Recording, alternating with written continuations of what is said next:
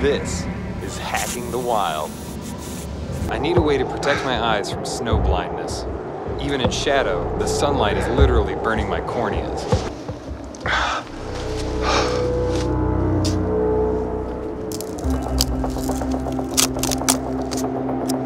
I may be able to repurpose part of my laptop screen and kill two birds with one stone. The neat thing about these is they're often polarized. And the sky is polarized by the sun to wherever it is, so you can use it as a compass. The sky is a bunch of polarized lines that always point directly to the sun that we can't see.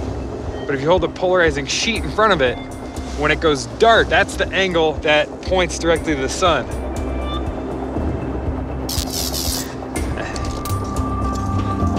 This thing will give me some decent frames. So if I orient some of this polarizing sheet in the right directions, I can make a compass with it. Since I'm so high up, I know the sun's always south. So wherever I'm looking, I'll have a bearing that points directly south. Even if the sun's behind a mountain like this, it's cloudy, it's snowing. I made a kind of rosette, these polarizing layers where they're all slightly angled off from each other. I think one eyeball with a compass is good enough. The other one, I'm just gonna make sunglasses. The compass is working perfect. Boom.